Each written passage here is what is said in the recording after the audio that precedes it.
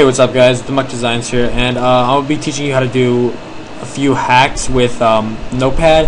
They're fairly simple, really easy to do, and you can basically just screw with your friends with them if you want. And yeah, I'll just get right into it. Alright, first you want to open Notepad, and once Notepad is open, fairly simple, just type in start, return, start, return, start.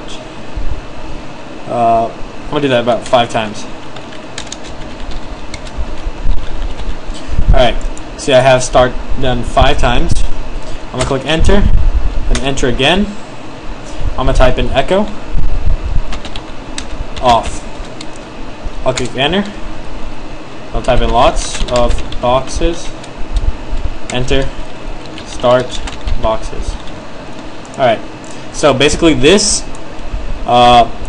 is one of the things, really simple, and all of this matters about how you save it. So I'm going to go to save as, I'm going to go to desktop, I'm going to save this as Ebomb. Okay, it's going to be ebomb.bat. If you don't put BAT, it will not work. So ebomb.bat and save. Alright, now you'll see this was what it looked like. So, like, if you send this to someone and they click it, this is what will happen. These will pop up. A bunch of command prompts will start popping up. And 5 popped up on my screen, which means that if you go back into this, see that I put 5 starts? If you really want to screw with someone, then I would probably type start in like 1,000,000 times. It will open 1,000,000 command prompts, and probably it will crash the computer for sure.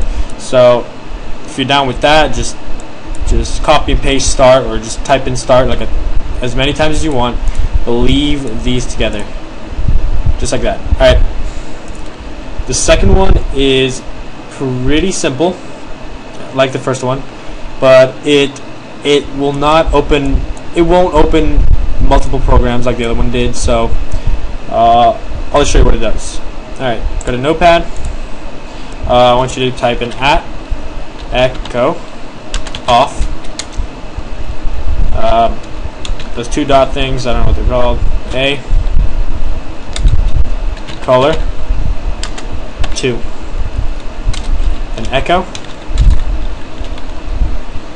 And I want you to type in percent random, percent random, percent.